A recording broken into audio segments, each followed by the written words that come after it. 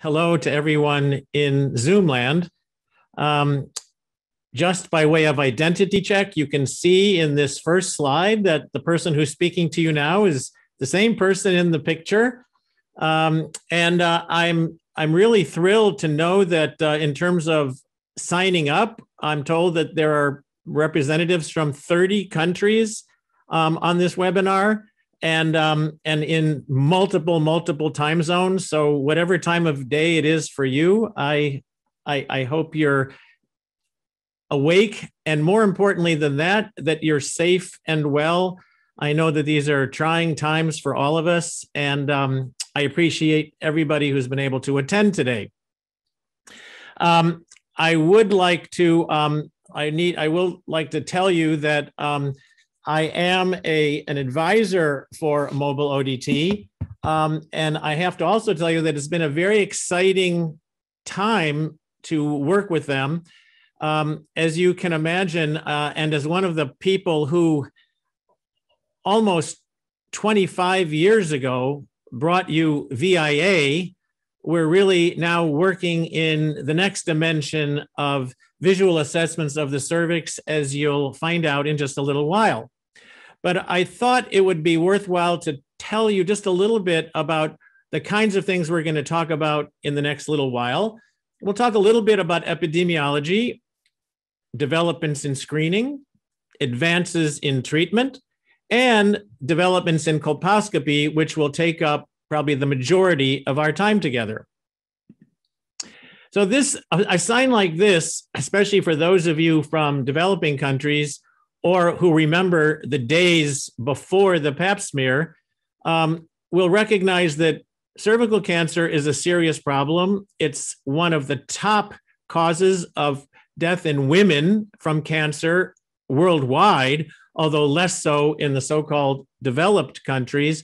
But this was just a sign that I photographed outside of Kenyatta National Hospital, the premier public hospital in Kenya, which you see in the background here, just representing the seriousness of the cervical cancer problem. As you can also see from this slide, cervical cancer worldwide is approaching levels of maternal mortality in terms of the number of women who die annually. And what you can see from this slide, even more importantly, is that in the last number of years, over the last 30 years or so, maternal mortality has decreased by 34%. But cervical cancer mortality has increased by 45%. In great measure, that's partly a result of or connected to the fact that the population of women who are surviving into the age when they can get cervical cancer is increasing worldwide. And I'll show you what I mean by that in just a second. But also the fact that lots of money has been put into reduction of maternal mortality, but over the same time period, very little funding has been provided for cervical cancer prevention in particular. And that's a real challenge for us. One of the reasons I was telling you about the population is if you look at this population pyramid from poor Myanmar, you can see that in terms of the number of people in the population, these bars here between 30 and 45 or so represent the current screening ages. And in countries like Myanmar, even with this relatively smaller proportion of the population eligible for screening, they still have only managed to screen maybe 10%, maybe 15% of the population. Whereas the bulk of the population in a country like Myanmar, over 60% of the population is under the age of 25. You can just imagine that in the coming years, we have more and more screening to do, or we'll see the continuing rise in cervical cancer mortality. So that's another challenge that we have in terms of what we call coverage. Now, these concepts that I'm sharing with you now, such as coverage and the percent of people that have been screened, That's very similar to a lot of the issues that we've all been learning about with COVID in this past year. And I will share with you some similarities that I think cervical cancer prevention and COVID have. But moving on, what I wanted to share with you is this concept that cervical cancer prevention and thinking about it has really evolved in the last several years. In the old days, in the 1950s to the 1990s, when the Pap smear was the premier screening test, the real emphasis programmatically in many places around the world seemed to be about the test itself, creating a better cytologic exam, a better Pap smear, et cetera, and issues of screening coverage and links to treatment weren't particularly emphasized.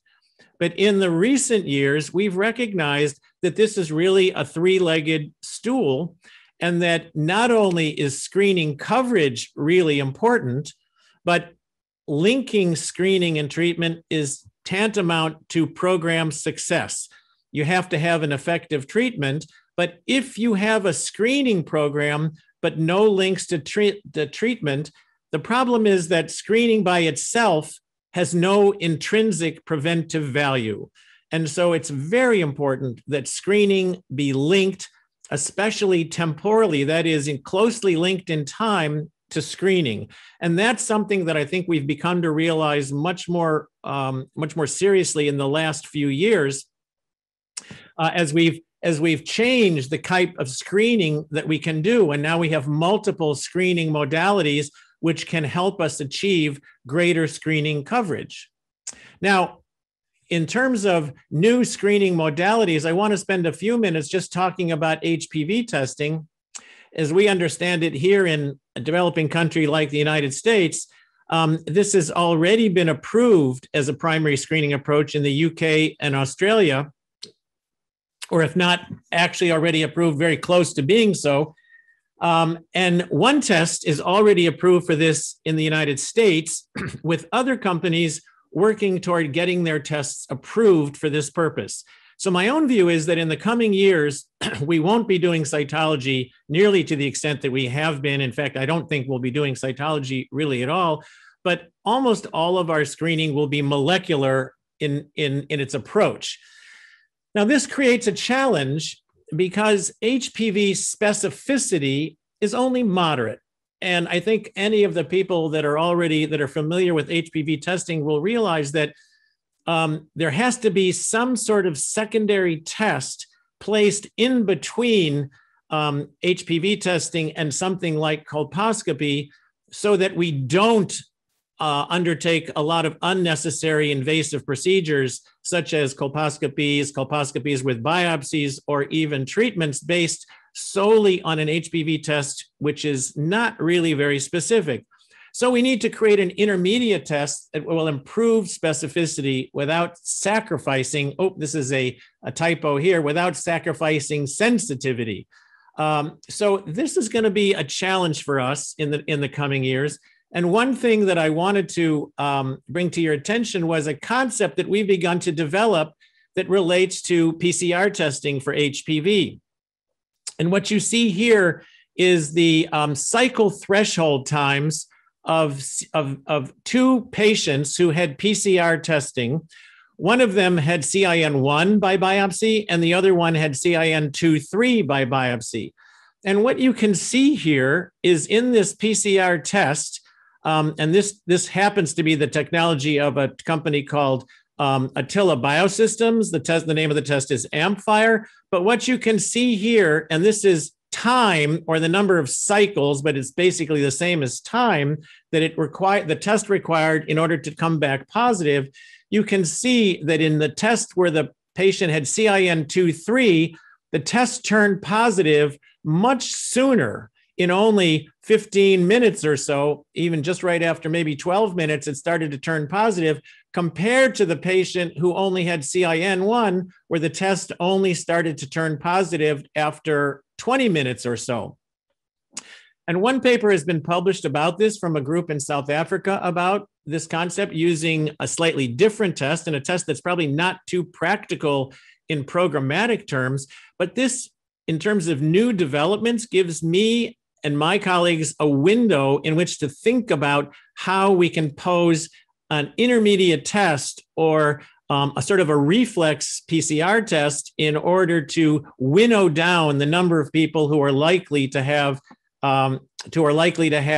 high-grade lesions or high-grade dysplasia as opposed to low-grade dysplasia and probably not need follow-up or treatment.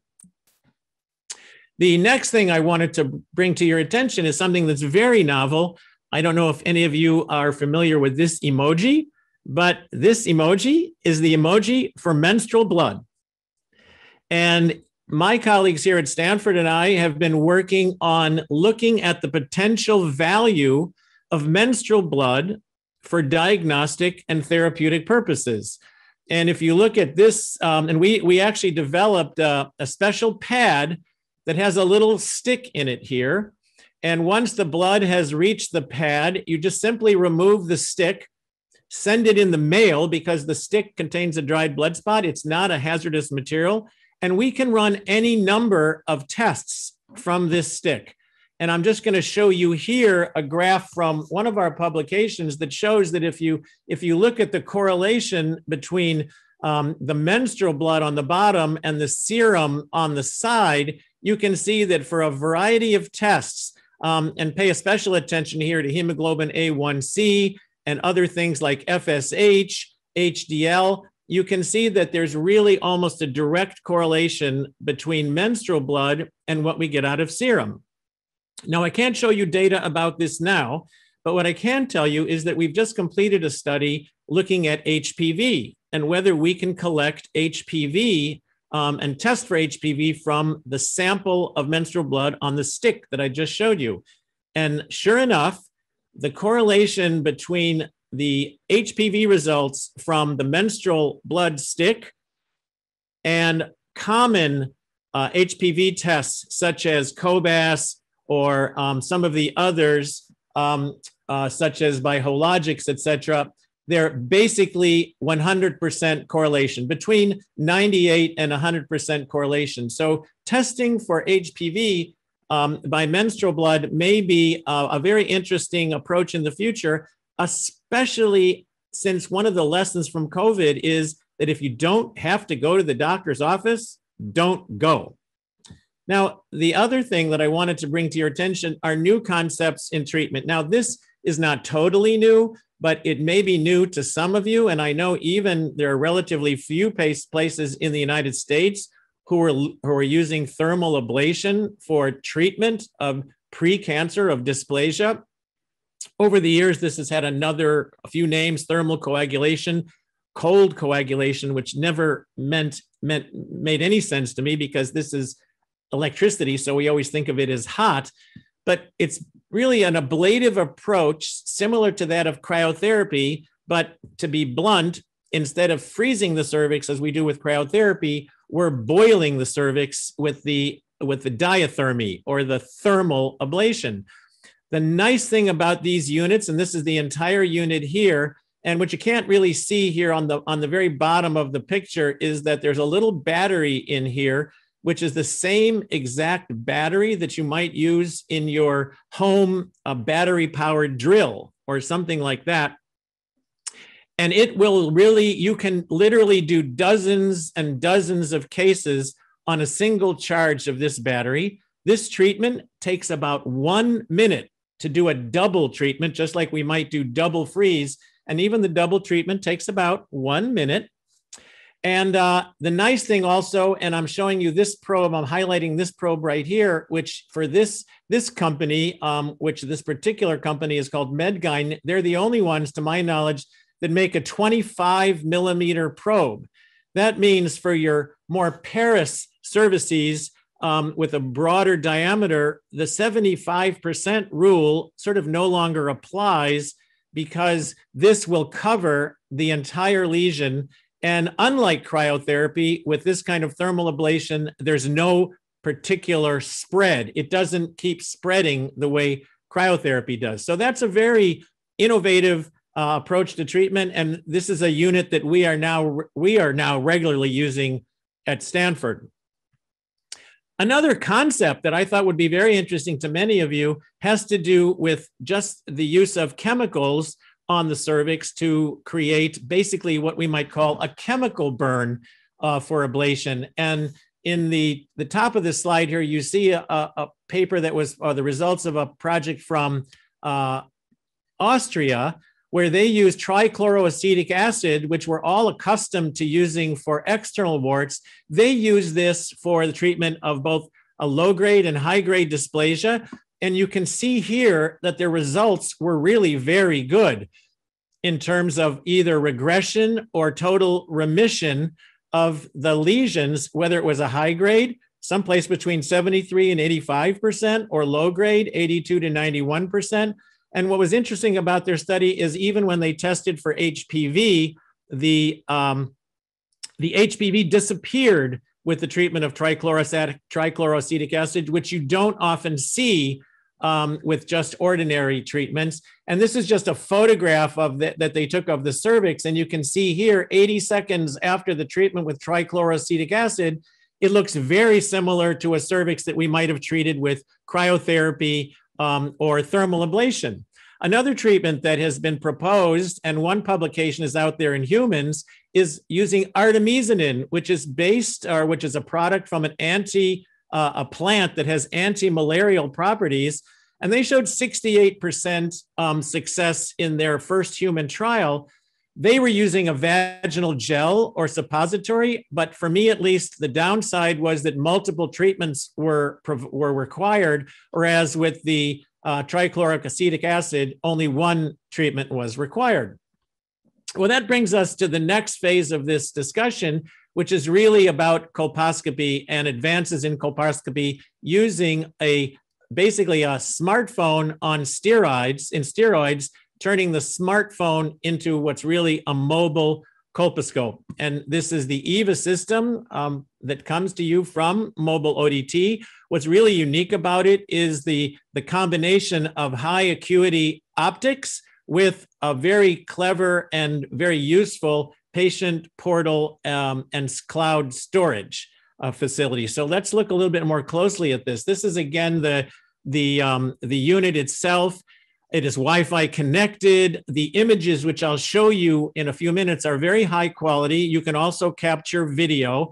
The most amazing thing to me, or the most impressive thing, it's really lightweight and durable. I would have to say, and I know that I have colleagues, and I've actually seen this device being used in Africa. And if you can make something Africa-proof, then it's pretty durable. So the most amazing thing, even at my clinic in Stanford, is that I can take this device from room to room. I don't need a special room for colposcopy. I just take this from room to room, and every room becomes a colposcopy room. The learning curve is pretty quick. My residents have caught on right away. We have nurse practitioners who can use it. You can get actually telecolposcopy, remote consultation services because of the Wi-Fi connection and the portal. And the software and the portal solutions, and this is probably a consideration, especially for the United States, are HIPAA compliant and are consistent with in terms of the clinical record and data management. Let's look a little bit more closely at how this works. So we can get a digital image, which is again calibrated, and there is an autofocus component to the unit in the most recent software updates. This can be then sent to the cloud for storage in the cloud, and can be, number one, annotated, which is a big advantage over even the video colposcopes that we have, or the old-fashioned optical colposcopes. So these images can be annotated with notes, so that if another colleague goes into the record and sees the colposcopic image, they can also see where you took the biopsy, what you thought at the time that you did the exam, and this way it can be shared. And you can ask a colleague on another continent, if you like, to look at the image and see what they think and whether they agree with your assessment or not. This is just going to show you a one photograph here of the captured image. And I have to say that with practice, you really can capture a good image just about every time. And in the autofocus, the image is assessed for a variety of factors, including just the presence of the cervix, the quality of the illumination, and the device is self-illuminating. Let me see if I can show you. Here's one of the devices right here, and there's a light on the bottom. You can and I have to get it in the screen here. You can see that there's a light here, which is very bright and perfectly adequate for colposcopic purposes. Then the image is assessed to see if it's suitable for actual visual inspection or colposcopic examination. You can also include a green frame. You can put a filter on there to look at abnormal vessels and the usual things for which we use a green frame in colposcopy. So going to the next phase of this, you can see here then that the visual check, which is the next, I wonder if I missed a slide here. Let me just check.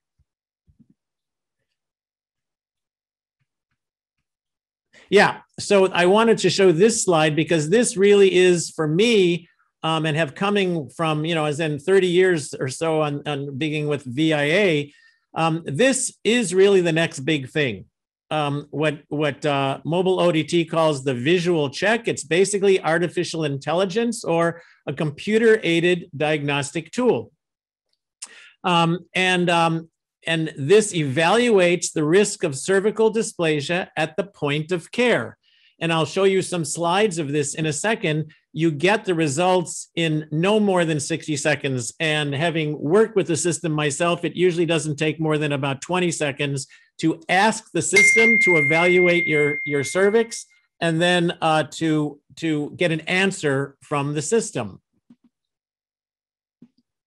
So let's just take a little closer look to see what this really can look like. Let's go ahead, and you can see here the way it works is, oops, I'm going to go back a slide.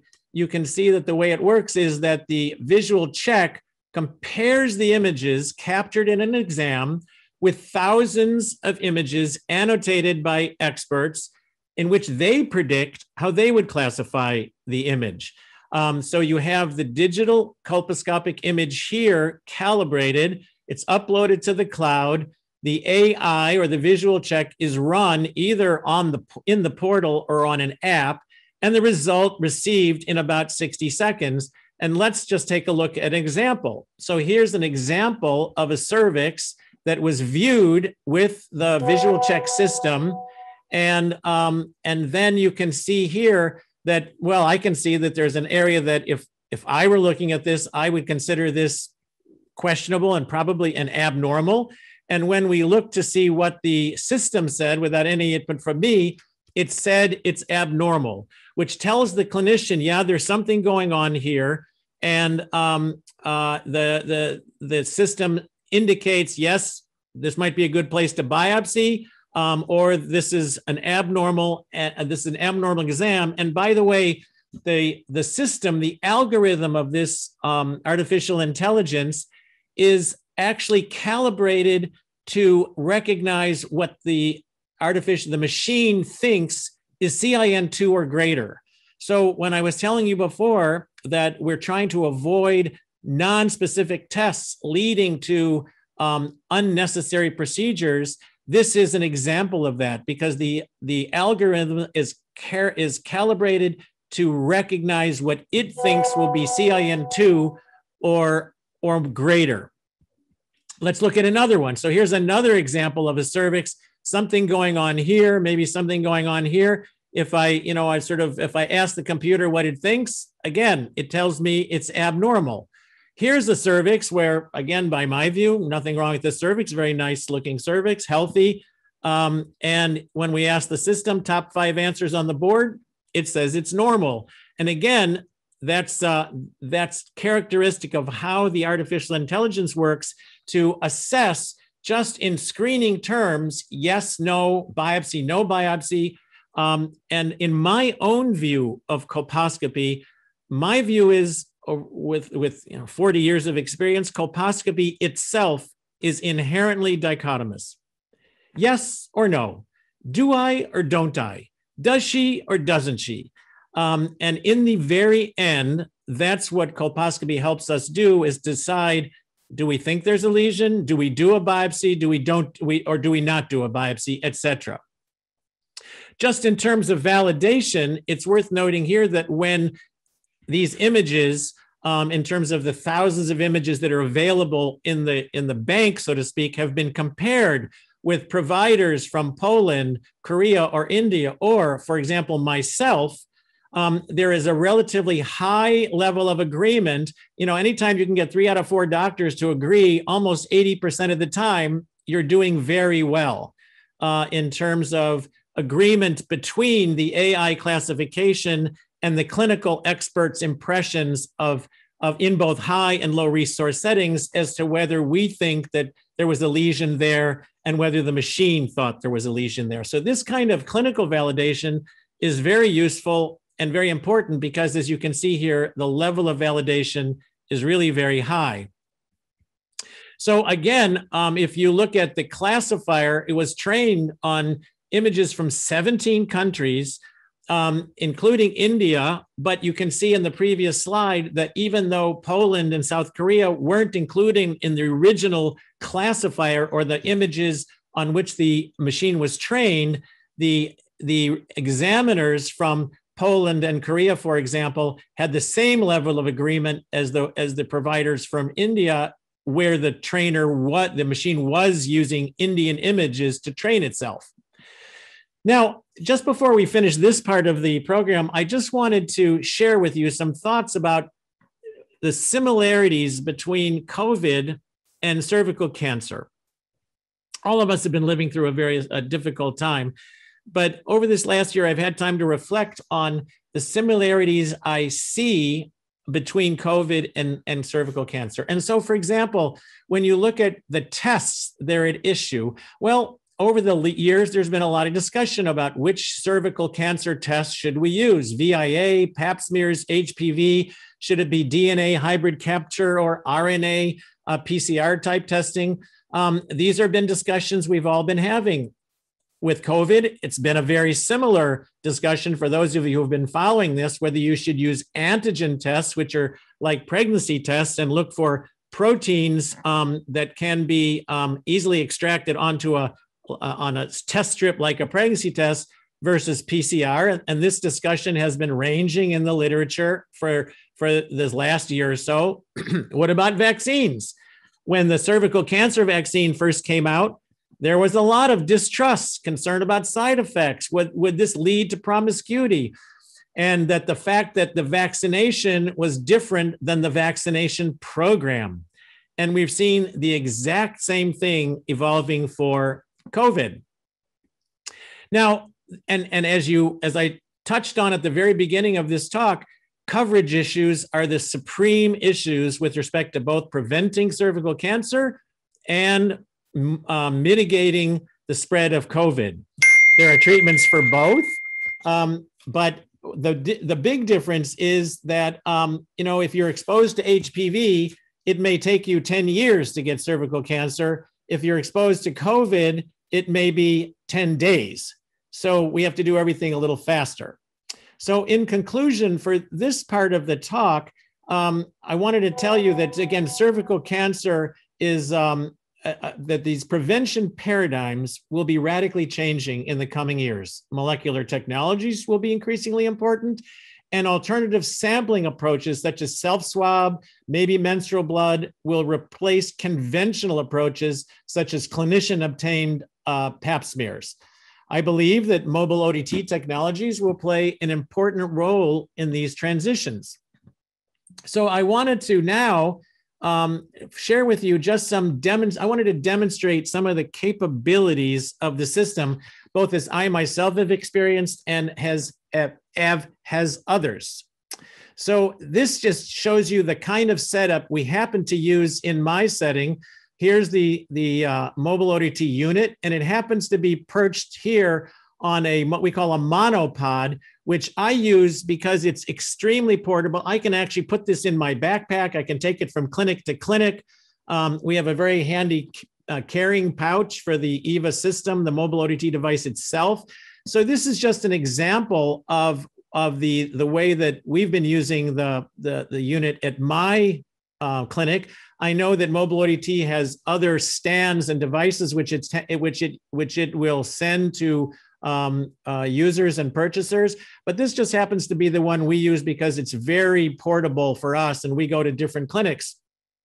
The other thing that I like about the monopod system is that it gives you a lot of working room. I know this looks like giant claws coming at you, but it gives you, it's very easy to work around the monopod. So that if you're manipulating the cervix while looking at the screen, you don't get the stand itself doesn't get in your way. Here's a typical readout, or this is a typical, the typical workflow of the screen itself. And I can, for example, I can enter the patient ID, various different aspects of her care, her HIV status, what the pap smear result showed, her HPV status. And then when I go to do the exam, I just wanted to show you a few pictures from my own clinic in terms of the quality of the images. So here you can see a cervix at relatively low magnification, but good enough for most purposes. But here I've outlined an area of mosaicism here, which they then zoomed in on here, in which you can see quite clearly. But my point, and I wanted to share with you that these are not images actually seen through the lens itself. These are images that I took a photo of the screen, and so the image on the screen itself is actually a little better. Here's another one where you can see an area of concern here, and another image where I'm using the annotation feature. So we saw something at the very bottom of this cervix. It's probably HPV-related disease. Excuse me, but we annotated that we could took a biopsy there, or that we wanted to maybe notate that it was a little bit away from the squamocolumnar junction, which you can see right here. Another image showing that you can use both Lugol's and acetic acid with MobileODT. So here's a cervix of some concern here. Excuse me, and you can see that the Lugol solution exactly mirrored, highlighted the area of aceto white here with the so-called saffron colored lesion here. It's clearly visible through the device. And this is a scary one. So this is actually an adenocarcinoma that was poking through the cervix. This is again a patient of ours. And you can see how clearly we could see this lesion here. Here's the cervical os with lots of mucus, but this adenocarcinoma was coming out on the surface of the cervix from the outside. And here's just a close-up of it. Again, this is a shot of the actual screen, not what you see through the lens. And finally, one of our clinicians at Stanford is very interested in anal HPV. And this is just an example of the EVA system being used for anoscopy, both a sort of low power view and then a much higher power view. And again, so for those of you who are interested in anoscopy or HPV in the anus, it's an equally valid tool for this purpose. I wanted to show you an example of the readout that you get. So if I were to go through the entire workflow, the beginnings of which I showed you a minute ago, I can send it to the cloud, and then the cloud will formulate a templated report for me, which shows everything that I entered into the system, the cervix visibility, whether I could see the SCJ, vascular changes, aceto white changes, all these kinds of things are entered into the report where I took a biopsy, for example. And then I can also keep the images, these are just sample images, into the system so that I have a record here. And then the example will be that if I had annotated the images, these would also be in the report. And then the report gives me a final assessment usually as to what I thought in terms of high grade, low grade, no disease, et cetera. Now, in the last couple of minutes that we have, and I know this has been pretty rapid fire, I'm going to show you a short video which highlights still some of the other features which I think a lot of clinicians, even some of my own colleagues at Stanford, don't actually recognize when I sometimes look at their images, or they complain to me, how do you get this thing in focus?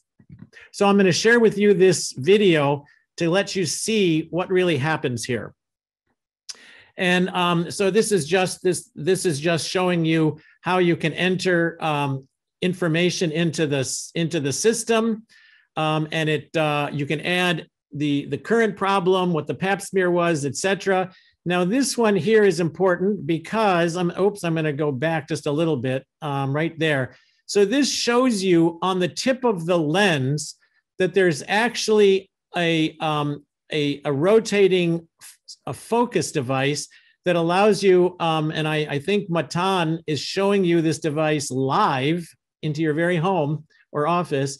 But this little circular device, you actually rotate once the unit is in place in front of the speculum. And actually, in terms of how far should you place it as far as you would have ordinarily placed a colposcope. But once it's placed and you have a view of the cervix, then you rotate this dial and it actually activates a fine-tuned focus. So in the next photograph here, you can see the clinician here getting things ready. You can see this sort of angle, so it's looking down onto the cervix, and this is meant to show you what the appropriate angle is with looking at the cervix and not too far away. You know, it's like Papa bear, baby bear, mama bear, just right. So you get to the right distance in terms of the focal length. And then you can see in this next picture, the person actually rotating the lens so that you'll see the image coming into focus here in these sets of images here. And again, you can magnify the image on the screen. You can see at the bottom here, I can add a green filter if I want. And then as you move through your exam, you can also see that you can eventually, I'm just waiting. Yeah, you can see that you can take a picture. Now I want to show that again, because a lot of people will tend to touch the screen where it says camera and touch the screen in order to take a picture. But that will almost always produce some kind of little shake in the camera. So very cleverly, the technicians here have added a feature where you just wave your hand, just wave your hand in front of the camera, the backside of the camera, and it will take the, oops, I just started over by mistake. Sorry about that. Let me go back. It will take the picture for you of the cervix without having to touch the camera itself. So that's just showing you again how that works. That's a very handy feature that a lot of people just don't know about. And this is the part of the camera that allows you to do that. Now, moving on through this video, you can take the green filter on and off. Then you can annotate the picture. You can record your results, whether you did a biopsy or not, etc. And you can mark it there. You add your impression at the end of the visit. The exam is saved, and then you can export it to your email or to the cloud. So with that, I wanted to thank you for your attention.